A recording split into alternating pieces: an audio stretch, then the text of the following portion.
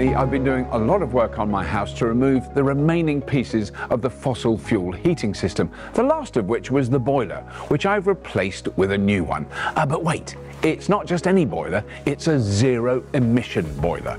And joining us today is Johan Du Plessis, CEO and founder of Tepeo, makers of the ZEB, who's here to explain why it's a great low carbon option as a like-for-like boiler replacement.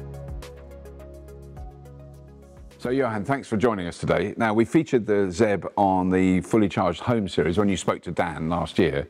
And since then, I got obsessed with it, and I've now finally got rid of the LPG supply to my house, and I've gone 100% electric because of the Tepeo boiler.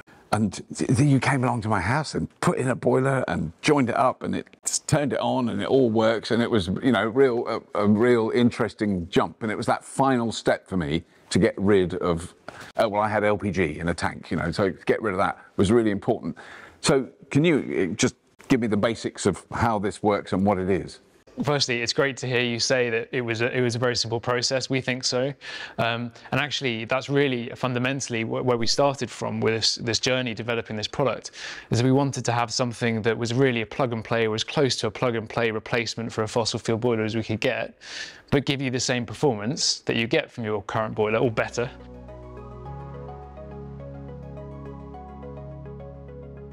So this is the ZEB here.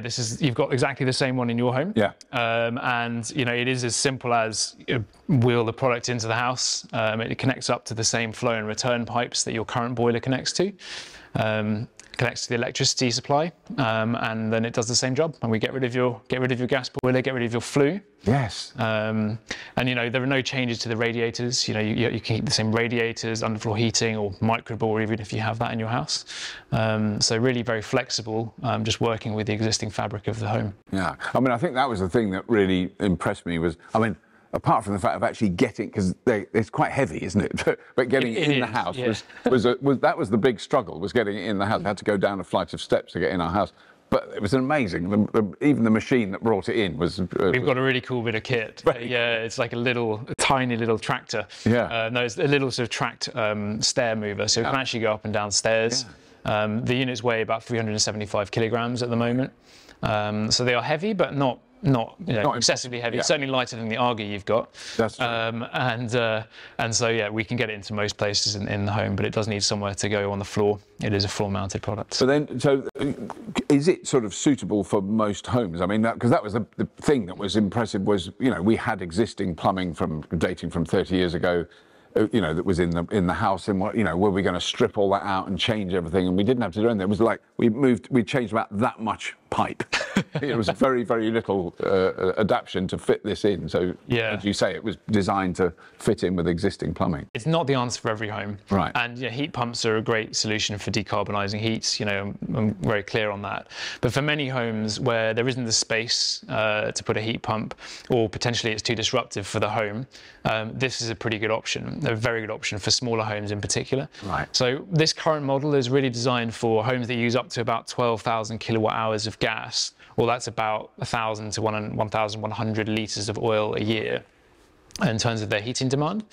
And so for those medium to small homes, actually, this is a very simple alternative. Right. And actually, we can get pretty much to cost parity with a gas boiler and a heat pump. Right.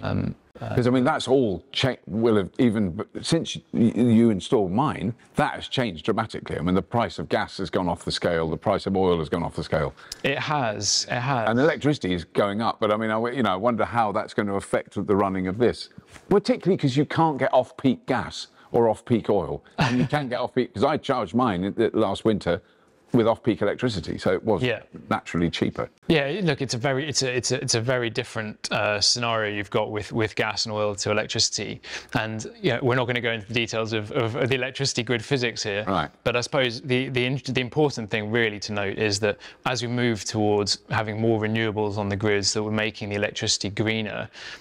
The key to that is flexibility, so that we can actually not just use electricity as and when we want it, but have that buffer, have that store, so that we're using electricity at the cheapest and the greenest times of day. And that will support more renewables on the grid, which is ultimately where we need to get to. So the big question is, how does it work? Because what I know is I can charge my car and my hot water and my house battery at night on off-peak electricity. What do I do with this? How does it do it?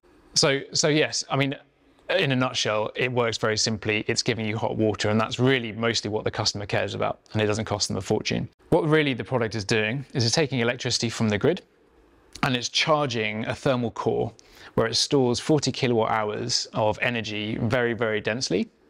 And we then have technology that enables us to get that out in a very controlled manner and put that into the water circuit. So if you imagine sort of the top 2/3 of this is basically a thermal storage core. Right. And the bottom third is basically what you would see if you open up a boiler. So it's a heat exchanger. We pass hot air over it, and that heats up the water, which goes out to your central heating and your hot water tank. It's a thermal store, but more than that, it is a boiler. You know, It is a boiler, but it is storing energy. And that gives you the flexibility to basically decouple when you're consuming electricity from when you're using heating. Yes. And so if we can make those two things more independent, which is what we're doing with this product, we can support more renewable generation and use of lower cost and greener electricity. Yeah. And I mean, one of the things I've noticed is when it's, so first thing in the morning, if I put my hand on it, it's not hot, the outside. So that, because, you know, what people may wonder, oh, thermal, that sounds like this thing's going to be, you'll burn yourself.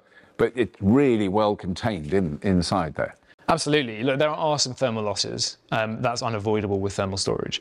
But, you know, it is very, very well insulated. We've got, the actual core is only about this big in there. So we're heating it to very, very high temperatures, but you're never going to, I think 60 degrees is the most you'll ever feel on the outside, which is colder than a radiator, you know, so it's not going to get super hot. Yeah. Because I mean, the other thing I just want to say to people who may be interested in this is it definitely works. Because when we first fitted it, I think you've adjusted the temperature since then. But the first time I'd had a shower and I grabbed hold of the heated towel rail, which I've had it for years. It's not new. And that's the other thing. All this equipment was already in the house, so I didn't have to replace anything. The towel was lovely and fluffy and warm. That was nice. Yeah. But when we first turned it on, the radiators were so hot. It was amazing. And then you adjusted it down. We didn't need them quite as hot as they were. Yeah. Look, I mean, in the app, you can change the set point to anything between 35 and 80. Yeah. And we I think that's just a case of changing the set point. So users can do that themselves. Yeah. I mean, I think it's a very good test in our house because being married to an Australian who's used to Queensland temperatures in the winter, she likes quite a warm house. I'm not going to denigrate her in any way. She's an incredible, intelligent, emotionally mature woman, but she does like quite a hot house. And this does the job. It heats it up to the required temperature. That's what we like to hear. So then the way it's set up is the ZEB actually knows your tariff. I mean, it knows what tariff I'm on. Is that right? It's kind of... It does. It does require you to tell it, but yes. but yeah. I remember telling. It hasn't forgotten as well, which is good. You said I am on an EV tariff. Yeah. You are on an EV tariff at the moment. Most people who are on flexible tariffs, the most widely available ones today are EV tariffs. Right. And that is going to change over the next few years as changes within the electricity markets mean that we're trying to create more incentives for people to use electricity more flexibly. Yeah. But yes, each customer has an app. And you can set your tariff in the app. You can even say how carbon or cost conscious you are. And what the ZEB is then doing is each ZEB is internet connected. And we have a cloud-based IoT platform where we do some machine learning, and we are monitoring exactly how each ZEB is using heat over time.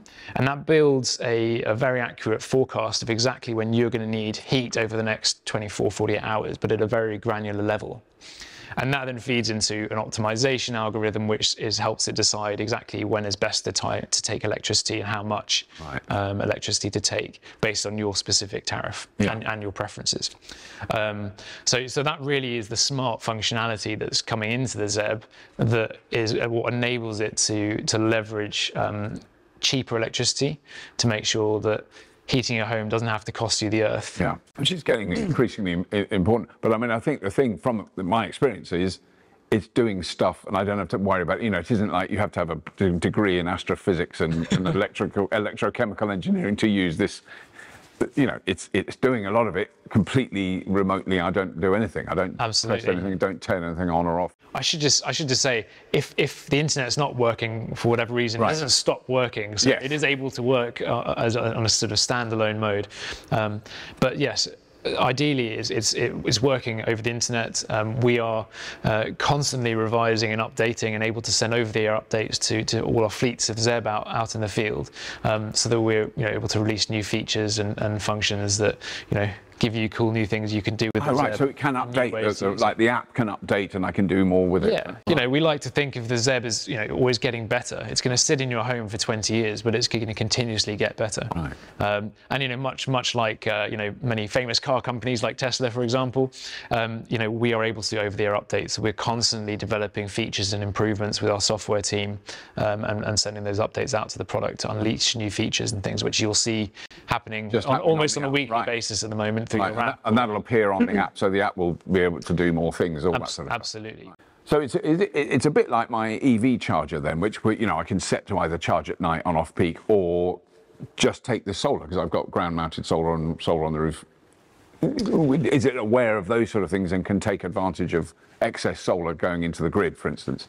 Yeah, so I mean, you've now got quite a big solar array at your house, and a lot of people increasingly have solar on their roof, and so yes, if you have excess solar in the day, it can automatically dump it into the ZEB and store that energy rather than giving it back to the grid. So then, in terms of servicing, I know my gas boiler needed servicing every year. What about this? Does this need servicing?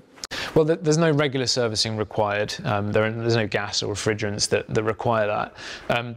So there's no routine maintenance. We do monitor it, and there will be some things that need to be replaced over time. But the guts of the ZEB, which last at least 20 years. And actually, that's a little thing.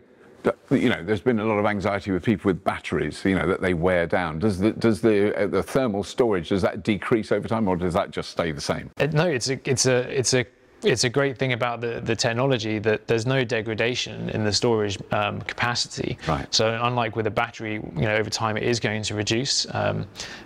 20 years time, it's going to store the same amount of heat. So that's why these products are going to have a long lifetime in your home, and you're not replacing it on the frequency of a gas boiler or a battery, for example. Potentially, there's no need to ever replace your heating system, your heating system again, your boiler again, except there might be like for pumps or something else that yes, operate. Undoubtedly, there'll be components in the bottom. There'll probably be some electronics and things that need to change over time, over the years, but very minimal. And then the other thing is, of course, these were on display at Fully Charged Live recently. They were. Was it a success? When I walked past, there was quite a lot of people talking to the team. It was brilliant, actually, to be honest. And we had people from across the business there actually answering questions. Right. And I think it was great for them, really uplifting to see how much enthusiasm there is for this as a product, but also increasingly for the heat decarbonisation space. People understand now how they're going to decarbonise their transport. Yeah. How are they going to do it with heating? And actually, really good to see more and more people talking about the space. And so we've got a huge amount of traction from it. Brilliant. Some sales, and it's really a good launch pad for us. So I'm so thrilled about it. I mean, it is an amazing product. I'm really thrilled with mine. I mean, where can people find out more about this? Probably the best place is at our website, tepeo.com. Which is quite short, yeah. And you can sign up there for the products. We're currently developing a Combi boiler, so the product is currently designed to work alongside an existing water tank, but we've had so many people ask for a Combi boiler, and loads of people have Combi boilers, so we are developing that at the moment. We hope to have that available by the end of 2023, so next year. And that's just to explain that would heat your central heating and your hot water. Absolutely, yeah, exactly. Yeah. So a Combi boiler does your central heating and instantaneous hot water. Right. So it's instead of having a water store. Yeah. And effectively, we're using the storage within this to do that. I think it's I just love the idea that there was another alternative to heat pumps, because I absolutely agree with you. I think heat pumps are critically important. Yeah. But this is such an important idea, and storing heat.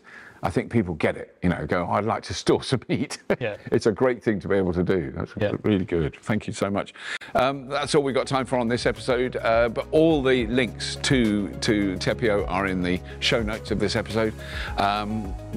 Please do subscribe to the Fully Charged Plus channel, because we're going to have loads of really interesting stuff coming along here soon. But that's it. As always, if you have been, thank you for watching.